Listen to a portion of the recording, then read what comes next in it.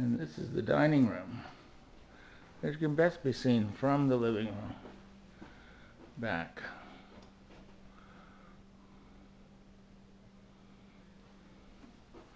Have a long, beautiful table. I walled it off over here, and then have some lighting up above in the alcove. Some little red vases up there. And a mirror that takes you to the painting and the chandelier. Painting is very abstract. And the chandelier is the one Alan had, or bought for San Francisco.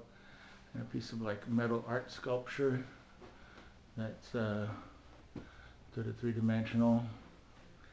And this table is an Argentinian wood table.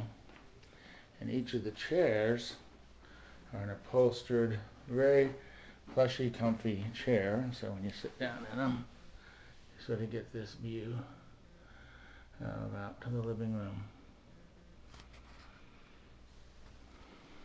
So then we have a little fan over here because there's not enough air movement in the room, but it still gives it a very clean look.